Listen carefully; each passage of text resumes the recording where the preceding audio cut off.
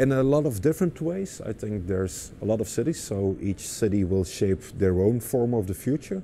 But I think it will look very different.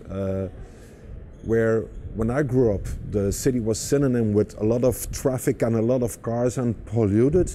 We see that that is changing, so it will be more a place of leisure, but we have to see how we can keep the vibrancy of the city, so that there will always be a visual distinction between the countryside and the city, but maybe more mirrors. But I think it will also be a place where people can actually meet. I think that's the key part.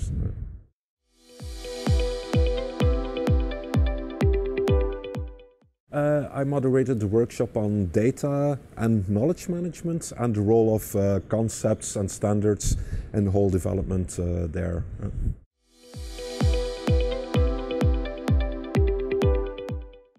As the city of Ghent, like any other cities, is getting more and more of a knowledge organization, it's very important that we tend to look at our data, see how we can make better use of them, not just in how to combine them, but how high the quality has to be in order to make certain decisions based upon that data, but also how we need to collaborate, not just with other cities, but also with our citizens in order to define the data that are needed and define and design the processes in order to get the data, refine the data, and make the data usable.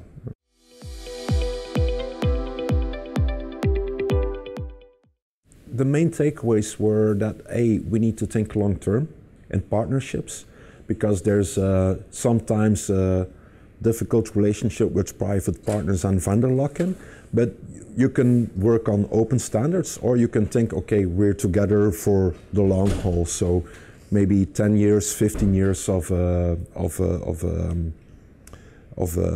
timeline of 10 to 15 years. On the other hand, one of the key takeaways is that we have to trust our engineers, that they will build the solutions.